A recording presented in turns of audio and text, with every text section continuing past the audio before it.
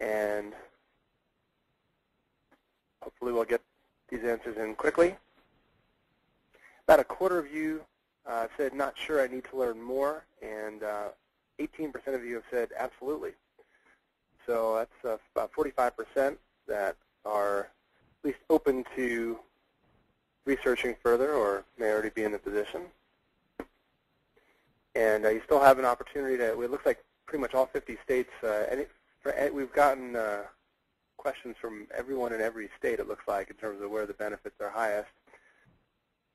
New Mexico, the last one. All right, so let's go ahead and close this one down. And Fred, maybe you could make sure we get up to your contact information up on your site too, because I know that a lot of people are going to have prior commitments and will probably need to log off soon. But if you could please just tell us a bit more about your company and how you work with the CPA community, I think that would be a great way to wind down a little bit. Okay, our corporate office is in California, but we do have offices in various locations that are shown here on the screen. We do most of our captives onshore. We do a little bit in Bermuda, a little bit in the Caribbean. We're happy, if you have a client you think that's interested in a captive, we're happy to take a look at them. We have certain information that we'd like to see. We can send you that questionnaire, and we can try to pre-qualify them before they have to go to the expense of a feasibility study. This is what we do usually with property and casualty brokers.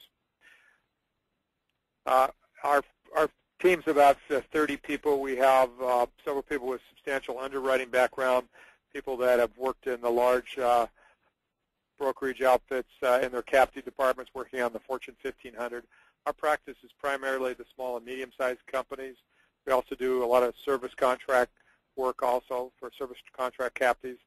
We do a lot with workers' comp, a lot of nursing home type arrangements, but pretty much all different, all industries that we operate in.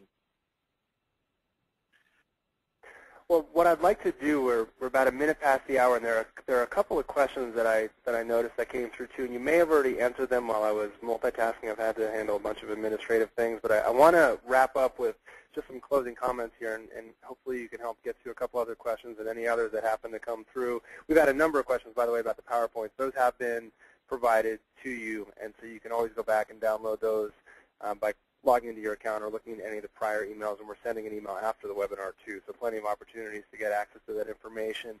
I just want to, first of all, thank you, Fred, for putting on this hour-and-a-half long presentation. I've been looking forward to this class for a long time, and it was extremely informative and engaging, and I really liked the way you were able to pause and answer so many questions as they popped up. I think that was very, very helpful to a lot of people, and so I appreciate you putting this on, and I just want to thank everybody again for taking time out of their day, especially given the November 15th tax deadline. So thank you for being here. Thank you for your questions.